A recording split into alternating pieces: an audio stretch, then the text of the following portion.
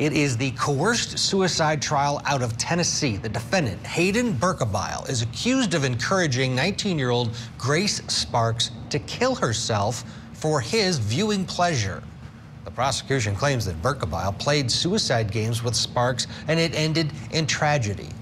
The defense claims the victim had been suicidal for years. The pair had a relationship since Sparks was 13 years old and often communicated using messaging apps, and those messages are key to this fascinating case. Attorneys say this criminal case against Berkebile is the first of its kind for the state of Tennessee. Court TV legal correspondent Joy Lim Nakran has a look at Tennessee versus Hayden Berkebile. A disturbing relationship ending in death. But did the actions amount to a crime? Prosecutors claim 29-year-old Hayden Jennings Berkebile drove 19-year-old Grace Ann Sparks to take her own life. We're going to ask that you find the defendant guilty of criminally negligent homicide for his criminally negligent conduct that resulted in Grace Ann Sparks' death, and also for filing a false report. The pair engaged in an intense, long-distance relationship, largely online.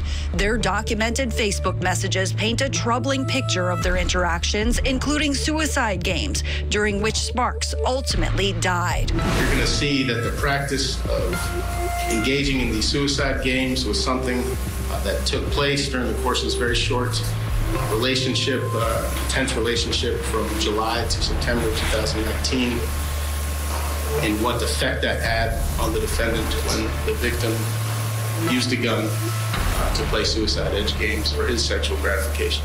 Prosecutors say Berkebile coerced and controlled Sparks, driving her to perform demeaning and dangerous acts, including loading a bullet into a revolver to play Russian roulette and firing the bullet which ultimately killed her.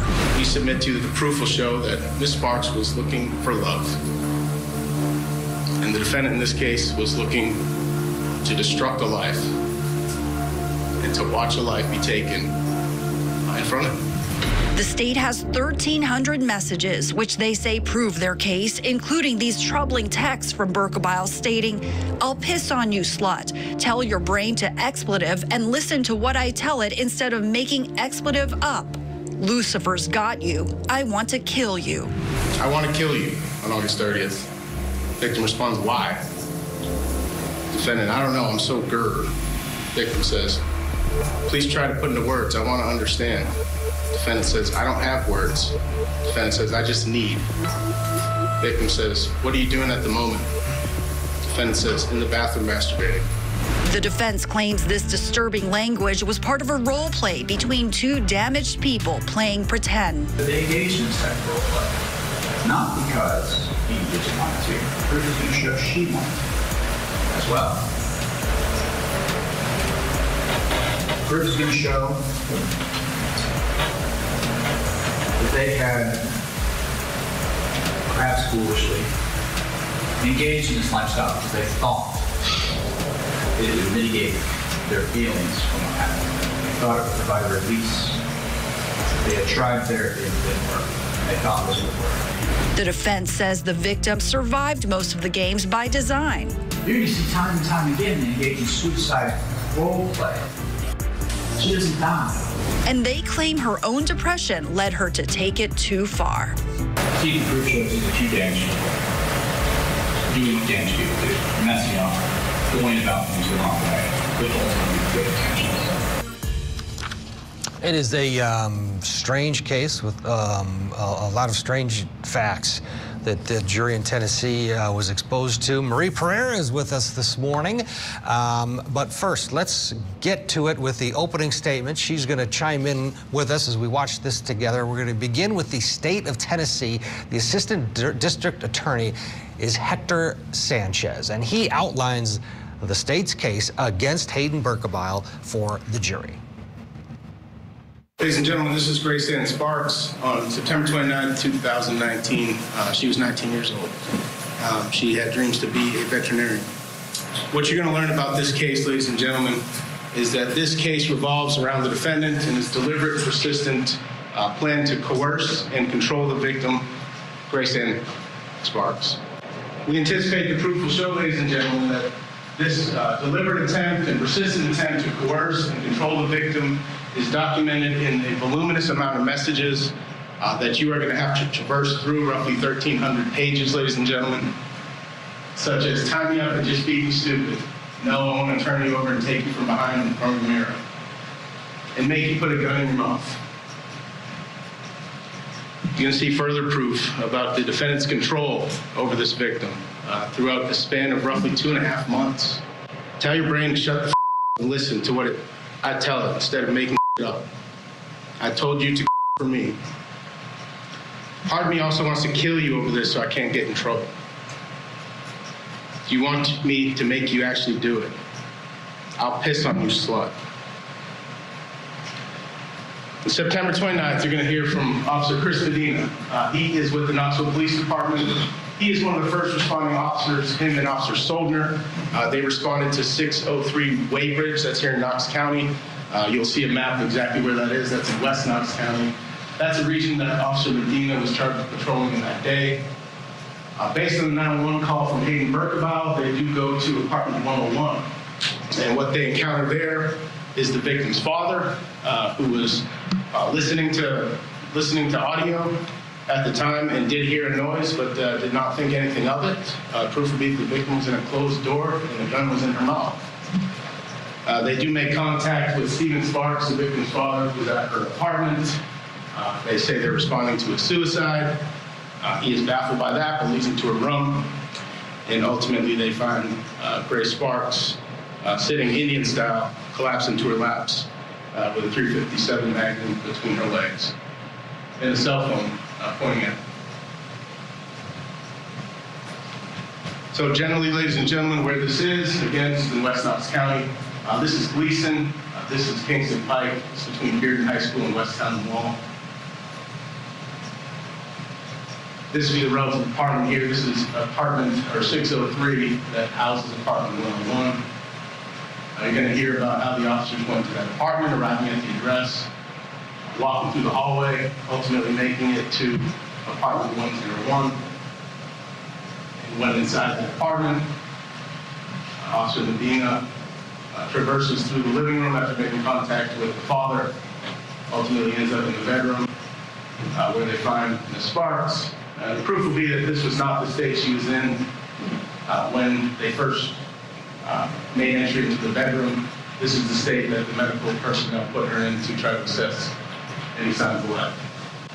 Further proof will be that a Magnum .357, specifically revolver, was recovered in her lap. And in that .357 was one .38 special bullet. You're going to likewise hear from Investigator Chaz Terry. He is with the Knoxville Police Department Major Crimes Division. He's the lead investigator on this case. He's going to talk to you about this case and how originally it came out as a suicide and how it very quickly materialized into something else. He's going to tell you about those circumstances that led him to investigate further and to look deeper into this. Part of that is the defendant's 911 call. So he's armed with knowledge of who the last person she was on the phone with was. He knows that there was a phone pointed at the victim. And based on that information, he ultimately recovers the Facebook Messenger data and conversations with the victim, Grace Ann Sparks, and he's able to corroborate that the victim and the defendant had conversations leading to her death. You're further going to hear a portion of the defendant's statement that he offered officers when he was arrested in Bloomington, Indiana. Now, the proof will be that the forensic investigation of the messages is what kind of the driving factor in this case. Not only the 911 call, but what was the context, what was the content of these conversations? Why did Grace Ann Sparks take her life on September 29, 2019? All right, at the beginning of the opening statement, we'll watch it all this morning here. We're going to hear from both sides.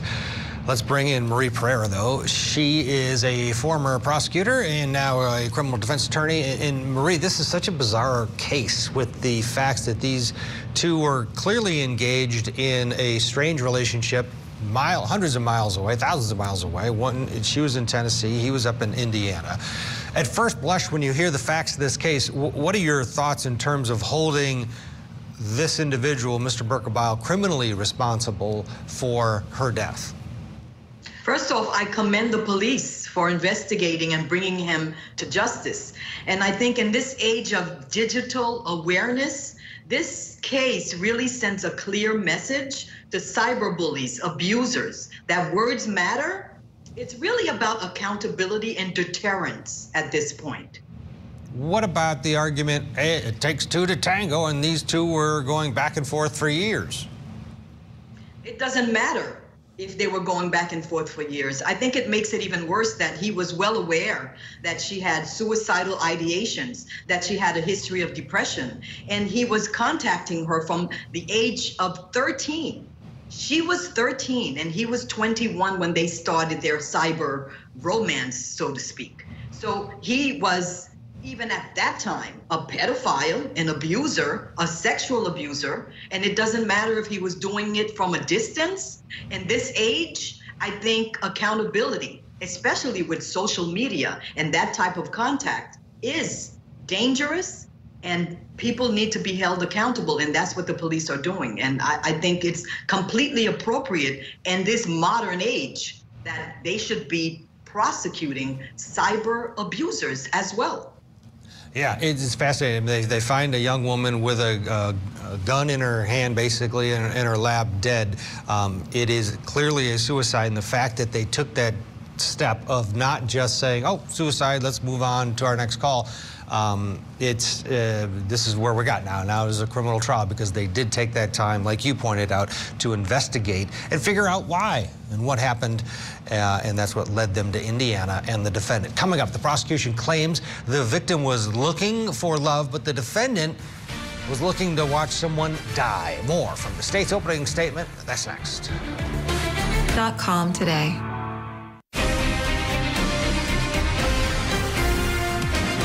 Welcome back. This morning, we are airing the disturbing case out of Tennessee. It is Tennessee versus Hayden Berkebile. The defendant faced a jury for criminal charges of neglect and filing a false police report for the death of 19-year-old Grace Sparks. The two had an unusual relationship, to put it mildly, which included suicide role-playing. The jury had to decide if her death and the defendant's actions amounted to a crime. Let's pick it up with the opening statements, right where we left off, with the Assistant District Attorney Hector Sanchez addressing the jury. And the proof will be that they are filled with coercion and control. Do you want to die now? How do you want to die? Truthfully, I'm sitting in the bathroom into this conversation. I have one requirement. I get to watch. I make the rules. Further proof we submit to you hinges on control and coercion. I set the expectations. It has always been that I get to watch. Because if you want to make the dream come true, that's like half of the dream. And ladies and gentlemen, the proof will be, again, that these conversations lasted for roughly 2.5 months. There were some conversations beforehand, a break in the relationship, but from July until September 29th, that's when these conversations got heavy. I want to kill you on August 30th. Victim responds, why? Defendant, I don't know, I'm so grr. Victim says, please try to put into words, I want to understand. Defendant says, I don't have words. Defendant says, I just need. Victim says, what are you doing at the moment? Defendant says, in the bathroom masturbating. Again on the 30th of August, coercion and control. Victim says, how would you like me to die? Defendant says, gun. Victim asks, which one? Defendant states revolver. Same day, August 30th. Victim says, what if I could choke myself to death? Victim offers, watch me turn the pretty colors. Defendant says, gun. Victim says, I know a way to hang myself. Defendant says, gun, period, naked, period, with a plug-in. Coercion and control is what you're going to find in these roughly 1,300 pages of messages between Grace Ann Sparks and Hayden Berkebile. Grace Ann Sparks, I'll end for you, blowing my head off, but no video chat with this.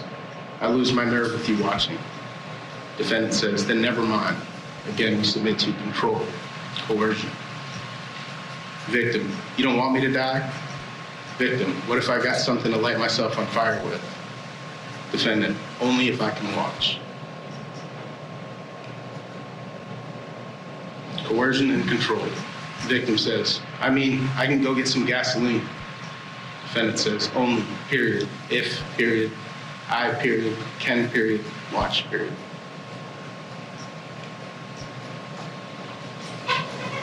August 30th, victim says, or you can go find a pole, or I can go find a pole in the interstate.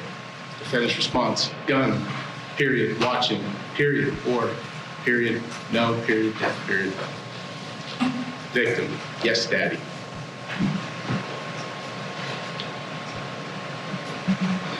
Further conversations of coercion and control on August 30th, 2019. Defendant states, you follow orders so well. Defendant sends a heart. Victim responds, I didn't kill myself, so I suck at following orders. Defendant says, I told you to stop before you did. Defendant says, so you are great at following orders. We submit to you further proof of coercion and control. Defendant states, gun or hanging, I'll let you choose. Victim says, gun. Defendant says, okay, same thing as yesterday, naked, revolver. Victim says, yeah, give me a minute and we'll get set up for you. Defendant says, this time, question mark. Defendant says, call me when you are set up. Ladies and gentlemen, beyond these messages of coercion and control, there's a different kind of meaning to these messages that you're going to see. And we submit to you that you're going to see what Grace Ann Sparks was looking for and compare that to what Hayden Berkebile was looking for. We submit to you that the proof will show that Ms. Sparks was looking for love. And the defendant in this case was looking to destruct a life and to watch a life be taken in front of him.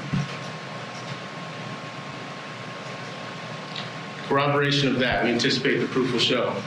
The victim, I love you, I'm sorry you're irritated. You're my favorite. You're my good man, my best friend. You make me happy. The only one who can talk me out of my bad moods or my depression and out of bed. You calm my anxiety and help me think rationally. I can't live my life without it. Best dog parent I know, best protector, and you're pretty good in bed. That's 30 days before the victim's death.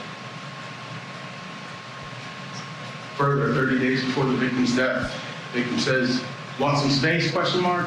Defendant says, I want to kill you. Proof's going to be that Ms. Sparks responds with, please try to put into words, I want to understand. Pretty please. Again, 30 days before her death. Defendant's response to that, I don't have words. I just need. Victim responds, okay.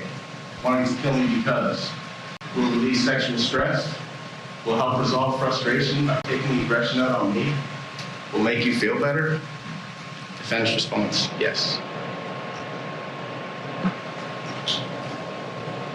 Victim, will you like seeing me die? Defendant, yes. Victim, what if I could choke myself to death? Defendant, gun. You're going to have these messages, ladies and gentlemen. You're going to have a chance again to go through each and every one of them. You're going to see the tone of these conversations, and we submit to you the proof will show that the victim was looking for a relationship, was looking for someone to love, and the defendant was looking for something else.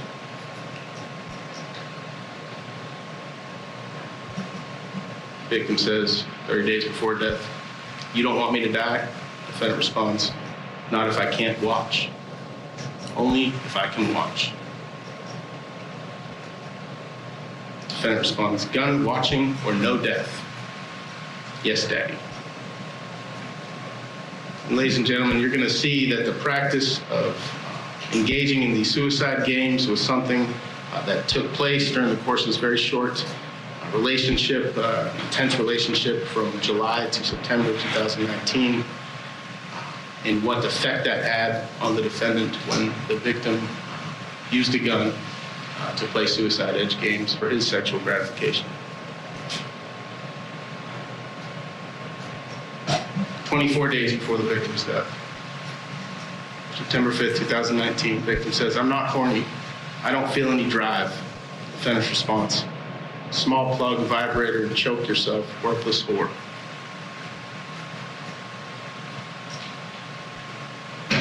Defendant states, "Did I give you an option? Are you going to follow orders like a good bitch?" Victim states, "Yes, sir." Defendant says, "Good girl." 24 days before the victim's death, defendant says, "Do you want to die?" Defendant says, "Answer the question." Victim says, "No, I don't want to die." "Please use me later to feel better. It will make me feel good to be useful." Defendant's response to that, "Suicide play, question mark? I really want the behind view now as you blow your head off." Still ahead, the prosecution tells the jury about the moment the defendant was arrested and the unsettling details investigators uncovered about Hayden Berkebile's relationship with the victim. And a cake.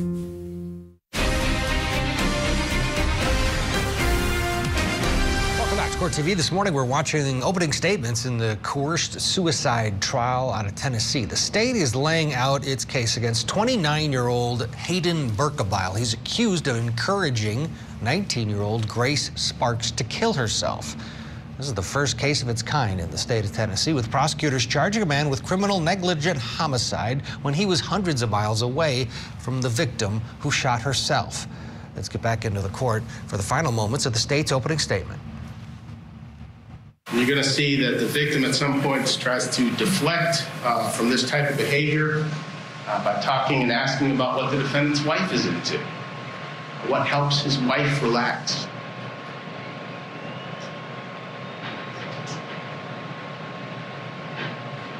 Coercion and control. Victim says, "I'll take a picture for you later." No, no picture.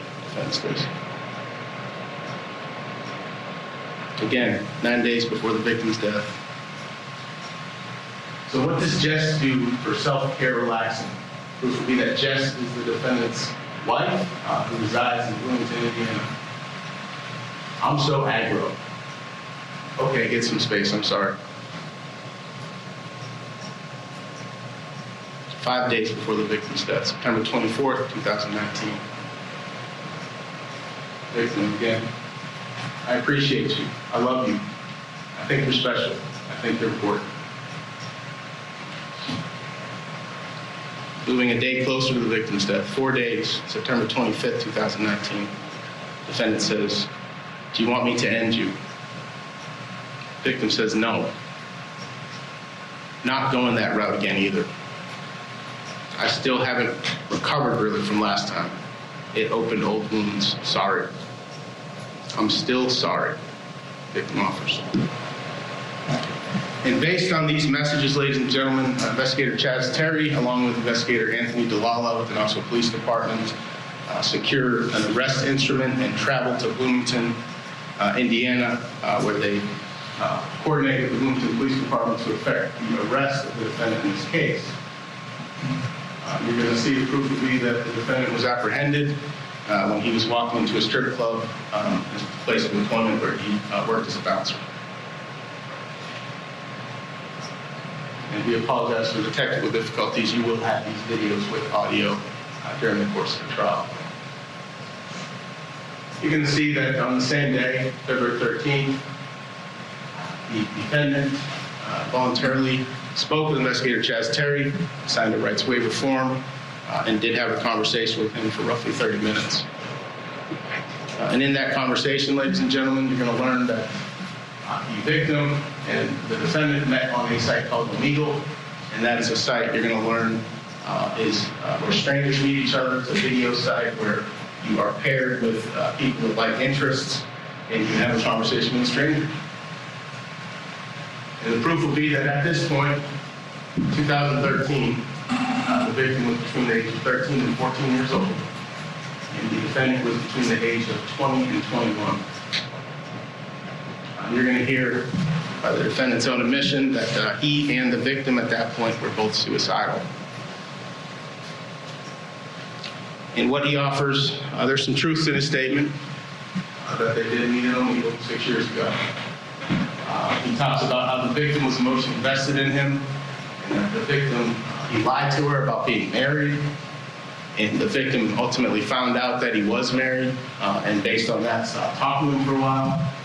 There was some form of a re-engagement in 2017 on social media, where they began talking again. And you're going to hear from the defendant's own mouth that the victim attempted to stop the relationship, but the defendant would not have it, and he pushed forward.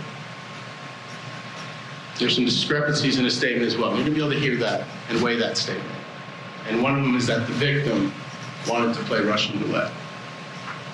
That's what the victim wants. And the only reason he pushed her is because she wanted it. And we submit to you, ladies and gentlemen, when you compare that to the proof that you're going to have throughout the course of this trial, those claims don't add up. They're not supported. Defense assertion that the victim wanted to play Russian roulette. Messages. Careful, or I'll make you play Russian roulette again. Defendant. Defendant, if you can follow orders and pull the trigger quickly, no terror panic, I could do it, but I can't break you. Victim, kill me then. We can do roulette and I won't know where it is, and you can kill me. Defendant claims that he pushed her because she wanted it. You're going to see throughout these messages that the victim did not want to die.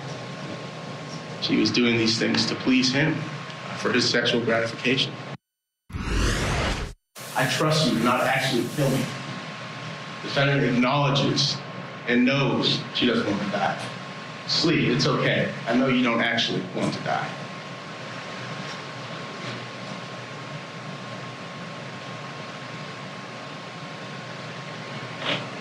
Fast forward to the date that Grace Ann Sparks put a .357 Magnum into her mouth and pulled the trigger with one round in that 6-barrel weapon.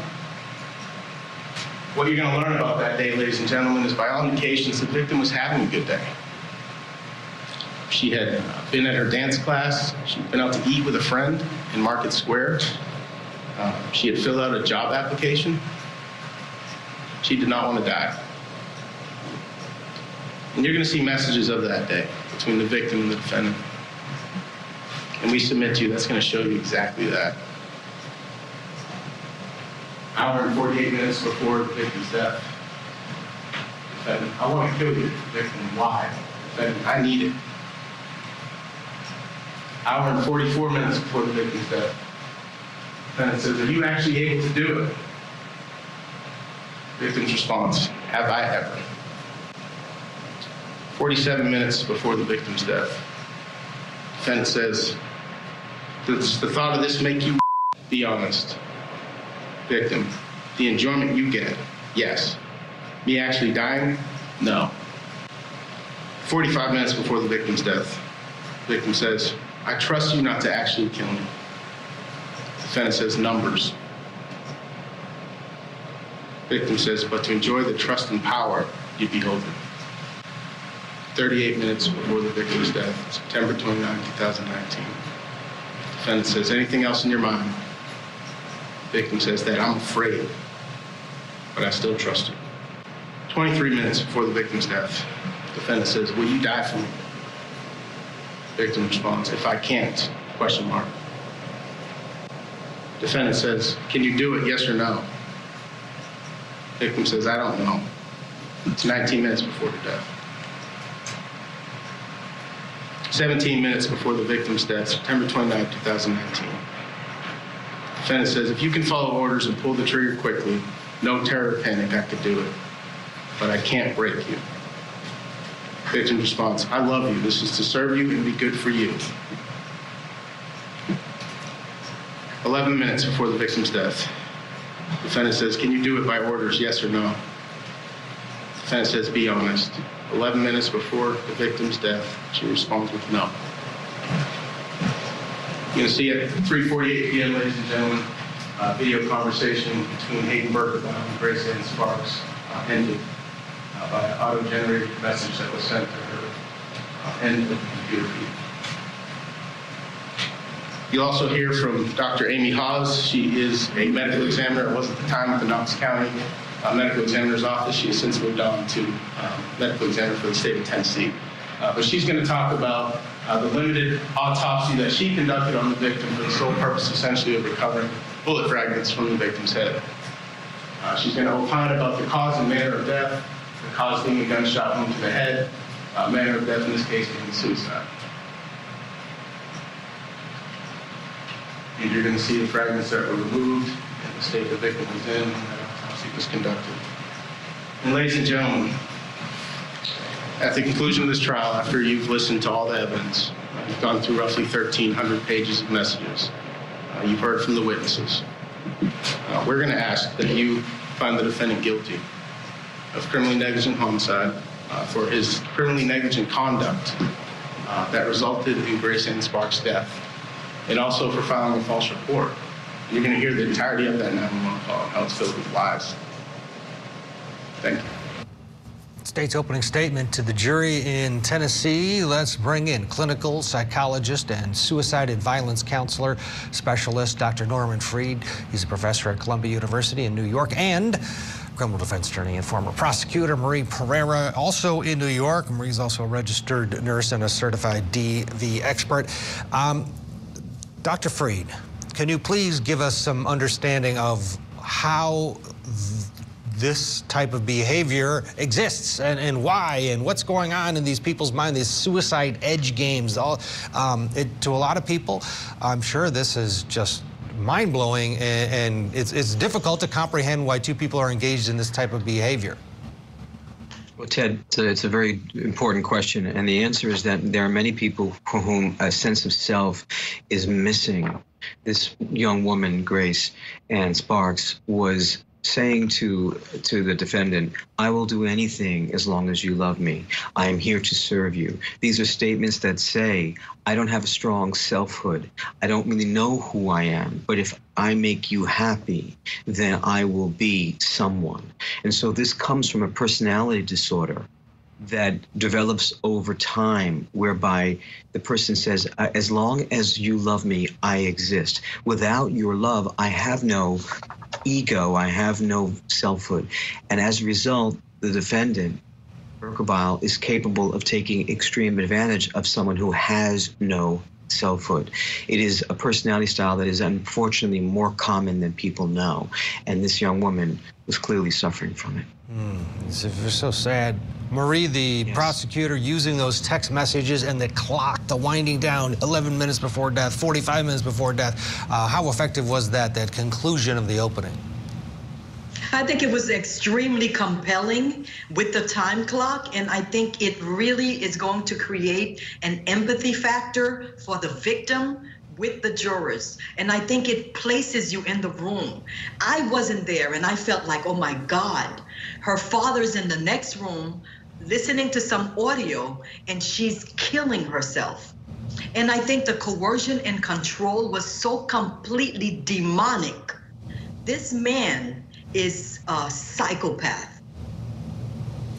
Well, that's pretty blunt. Dr. Freed, what about the argument that both individuals partook in this role-playing over a period of time, and that she was an active participant? That's what the defense is going to argue here. Yes, they are, and it's a very complicated defense and dynamic, because it looks as if the two of them were cooperating with one another, but we're not recognizing this is a young woman who was significantly emotionally impaired, and she was saying through her statements things such as, I'm not going to go there.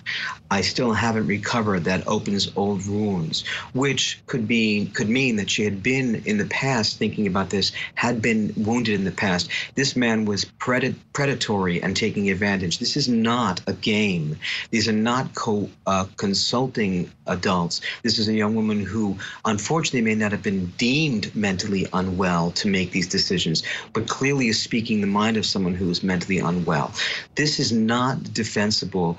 This is a young woman who truly wanted to live, and she was even saying, I want to stop this relationship. I love you, this is to serve you, but I'm not going to go there. Clearly, there was a time where someone was talking her into not letting this happen. Hopefully a therapist, maybe a good friend or parent, but he coerced her in a way that he took advantage of her mental illness. No game, no play here whatsoever. This is murder. Yeah, it's very chilling, some of those texts back and forth, and one of them, her saying, I'm afraid, knowing that... Correct. She did not want this to happen. She had no sense of who she was. Yeah.